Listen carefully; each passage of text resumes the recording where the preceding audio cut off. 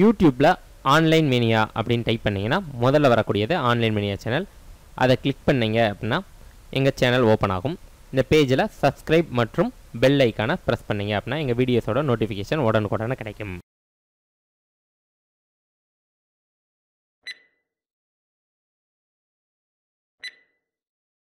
அனைவருக்கும் ஆன்லைன் மேனியாவின் அன்பு வணக்கங்கள். இந்த வீடியோவில் 8ஆம் வகுப்பு முதல் பருவம் இயல் 3ல் நலவெண்பா. நலவெண்பாவின் ஆசிரியர் யார் அப்படின்னா புகழேந்தி புலவர். நலவெண்பா அப்படின்னா விளக்கம் என்னது அப்படின்னா நலனது வரலாற்றை கூறும் வெண்பாக்களால் அமைந்த நூல் தான் என்னது அப்படின்னா நலவெண்பா. இந்த நலவெண்பால மொத்தம் 3 காண்டங்கள் இருக்கு. சுயம்வர காண்டம், கலித்தொடர் காண்டம், கலி நீங்கு காண்டம். நம்ம 3 காண்டங்கள் இருக்கு. இதுல நாம பாடப்பகுதியில் பார்க்க போறது சுயம்வர காண்டம். இந்த நலவெண்பால மொத்தம் பார்த்தோம் அப்படின்னா 431 வெண்பாக்கள் இருக்கு. நலவெண்பால மொத்தம் 431 வெண்பாக்கள் இருக்கு. ஃபர்ஸ்ட் நலவெண்பால கதை என்ன பேசிக்கா பார்க்க போறோம் அப்படின்னு பார்த்தோம்னா, இதுல நலன் அப்படின்றவன் எந்த நாட்டை சார்ந்தவன் அப்படின்னா நிடத நாட்டு மன்னன் தான் யாரு அப்படின்னா நலன். நீ நான் அதை அப்படியே கரெக்டாக ஞாபகம் வச்சுங்க. நான் வரிசையிலே வரும். நிடத நாடு நலன் அப்படின்னு ஞாபகம் வச்சுக்கலாம். அடுத்து விதர்ப்ப நாட்டு மன்னன் வீமன் மகள் தான் யாரு அப்படின்னா தமயந்தி. வி அப்படின்னு வருதா. விதர்ப்ப நாடு அப்படின்னா வீமன் மகள் தான் யாரு அப்படின்னா தமயந்தி. அப்ப வி அப்படின்னு வந்துச்சுன்னா தமயந்தி அப்படின்னு ஞாபகம் வச்சுக்கோங்க. நிடத நாட்டு மன்னன் நலன், விதர்ப்ப நாட்டு மன்னன் வீமன் மகள் தான் யாரு அப்படின்னா தமயந்தி. இவங்க 2 பேரும் அன்னப்பறவையின் உதவியால என்ன பண்ணுவாங்கன்னா ஒருவரை ஒருவர் அறிந்து என்ன பண்ணுவாங்கன்னா அன்பு செலுத்துவாங்க. ஸோ தந்தை வீமனுக்கு வந்து இது என்ன பண்ணிடும் அப்படின்னா தெரிஞ்சிடும். யாரு அப்படின்னா தமயந்தியோட அப்பாவுக்கு இது தெரிஞ்சிடும். அதனால இவர் என்ன பண்ணுவாருன்னா ஒரு சுயம்வரத்துக்கு ஏற்பாடு பண்ணுவார். ஸோ தமயந்தியை மணக்க விரும்பிய தேவர்களும் நலன் முதலான அரசர்கள் எல்லாருமே என்ன பண்ணுவாங்கன்னா இந்த சுயம்வரத்துக்கு வருகை தந்திருப்பாங்க. அப்போ தமயந்தி வந்து என்ன பண்ணுவான் அப்படின்னா நலன் வடிவில் வந்திருந்த தேவர்களை விடுத்து தன் அறிவு கூர்மையால் நிடத நாட்டு மன்னன் நலனையே கணவனாக தேர்ந்தெடுத்தாள். ஸோ சுயம்வரம் அப்படின்னா என்னது அப்படின்னா தனக்கேற்ற மணமகனை உற்றார் உறவினர் முன்னிலையில் தானே தேர்ந்தெடுத்தலுக்கு பேர் தான் என்னது அப்படின்னா சுயம்வரம். ஸோ தனக்கேற்ற மணமகனை உற்றார் உறவினர் முன்னிலையில் தானே தேர்ந்தெடுத்தல் தான் என்னது சுயம்வரம். ஸோ அந்த சுயம்வரத்துக்கு வந்த இளவரசர்களை தோழி தமயந்திக்கு அறிமுகம் செய்கிறாங்க. அதை தான் நம்ம இந்த பாடலில் பார்க்க போகிறோம். ஸோ ஒவ்வொரு மன்னனா என்ன பண்ணுவாங்க அப்படின்னா அறிமுகப்படுத்திக்கிட்டே வருவாங்க. ஸோ இதில் வந்து அறிஞர் பொருள் தான் ரொம்ப ரொம்ப முக்கியமானது. ஸோ பாடல் ரொம்ப ஈஸியாக தான் இருக்கும். ஸோ ஒருத்தவங்கள அறிமுகப்படுத்துவாங்க ஒரு பாட்டில்.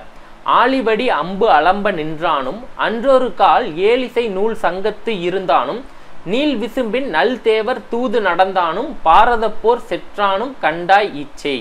ஸோ பாரத போர் அப்படின்னு வந்துருச்சு அப்படின்னா ஸோ இவர் பாரத போர் அப்படின்னு வந்துருச்சுனால நம்ம என்ன சொல்லலாம் கண்ணன் ஞாபகத்துக்கு வந்துடுவாரு. யது குல தோன்றல் அப்படின்னு ஞாபகம் வச்சுக்கலாம். ஸோ தோழி தமயந்திட்ட ஃபர்ஸ்ட் எண்ணற்ற அரக்கர்களை கொன்று அந்த கரை படிஞ்ச அம்புகளை என்ன பண்ணான்னா கடல் நீர்ல கழுவுனவன்.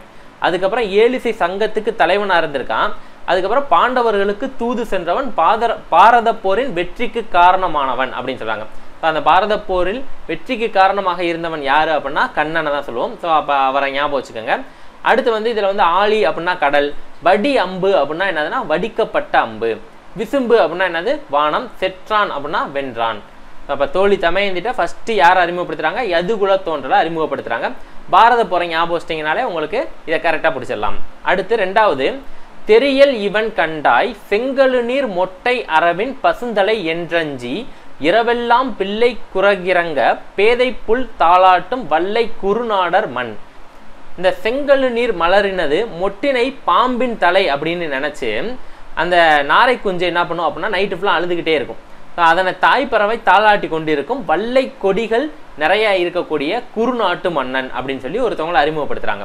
ஸோ அப்போ குறுநாட்டு மன்னன் அவங்க நாடு எப்படி இருக்கு அப்படின்னா வல்லை கொடிகள் நிறையா இருக்கு.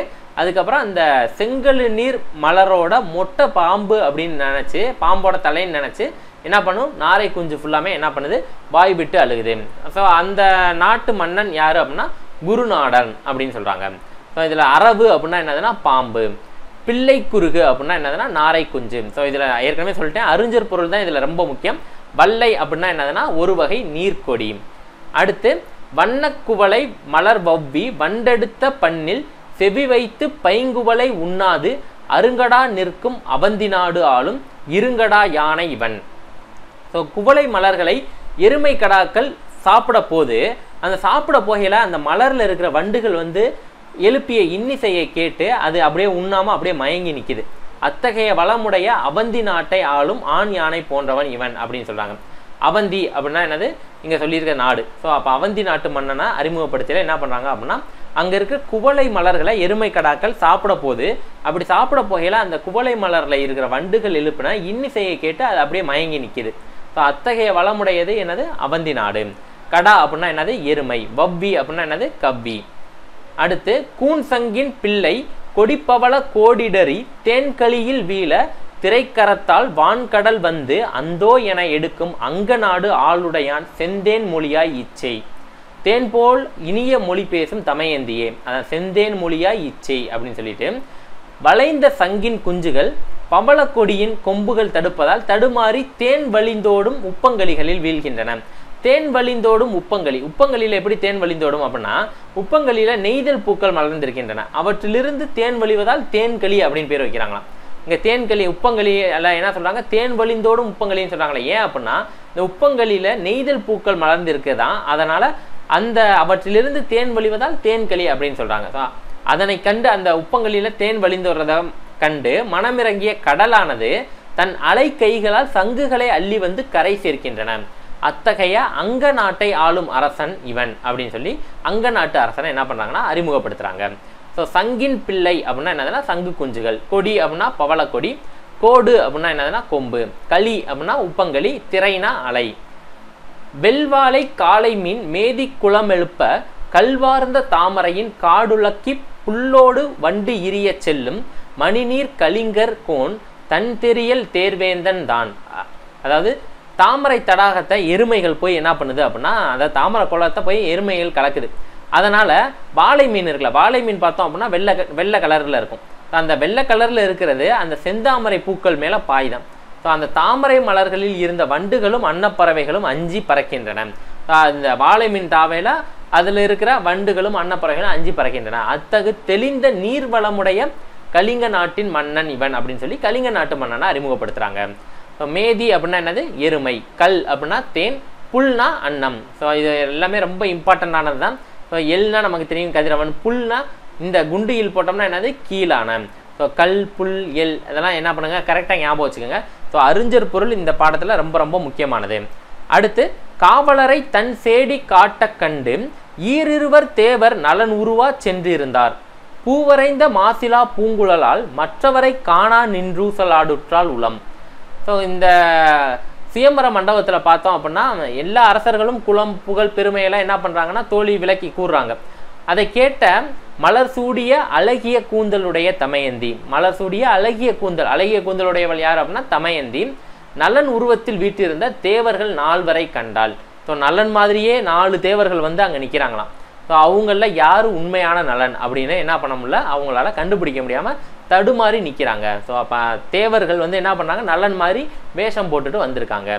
சேடி அப்படின்னா என்னன்னா தோழி.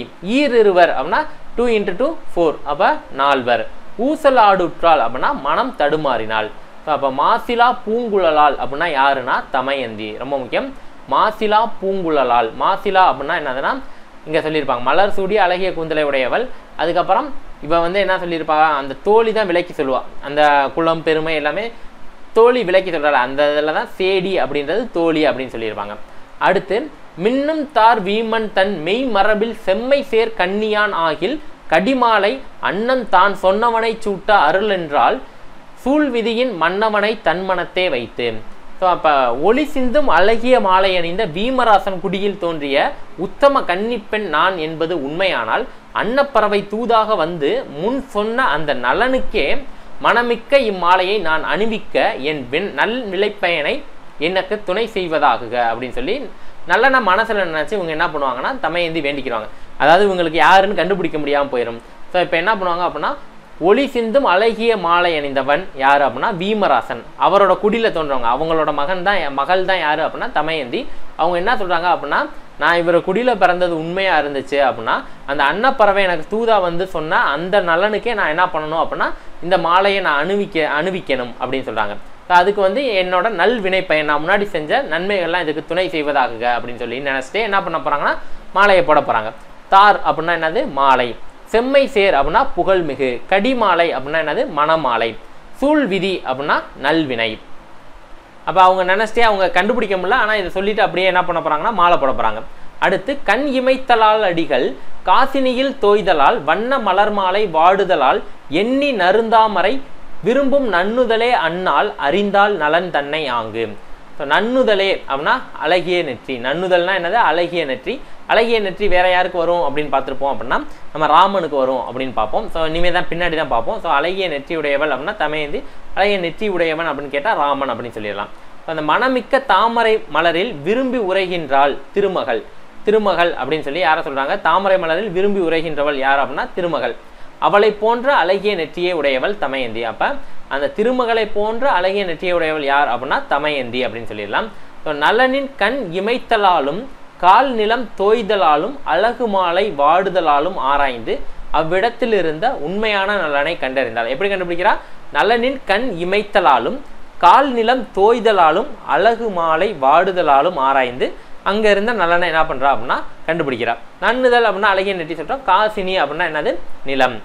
அடுத்து விண்ணரசர் எல்லாரும் வெல்கி மணஞ்சுளிக்க கண்ணகல் ஞாலம் கலிகூற மண்ணரசர் வன்மாலை தன்மனத்தே சூட வயவேந்தை பொன்மாலை சூட்டினால் பொன் அப்படின்னு சொல்லியிருக்காங்க. அந்த வேந்தர்கள் அதுக்கப்புறம் தேவர்கள் எல்லாருமே வந்திருக்காங்க. ஸோ அவங்கெல்லாம் வெறுப்படையவும் அகன்ற இவ்வுலகமெல்லாம் மகிழ்வடையவும், ஏன்னா நம்ம மண்ணுலகத்தை சார்ந்தவர் நலன். ஸோ அந்த மண்ணரசர் அனைவரும் பகை உணர்வு, மற்றவங்களுக்கு வெறுப்பாகும். ஸோ வெற்றி வேந்தனாகிய நலனுக்கு தமயந்தி என்ன பண்ணுறா அப்படின்னா அந்த மாலையை சூட்டிடுறான். வெல்கி அப்படின்னா என்னதுன்னா நாணி. கலிகூற அப்படின்னா மகிழ்ச்சி பொங்க. வயவேந்து அப்படின்னா வெற்றி வேந்தன்.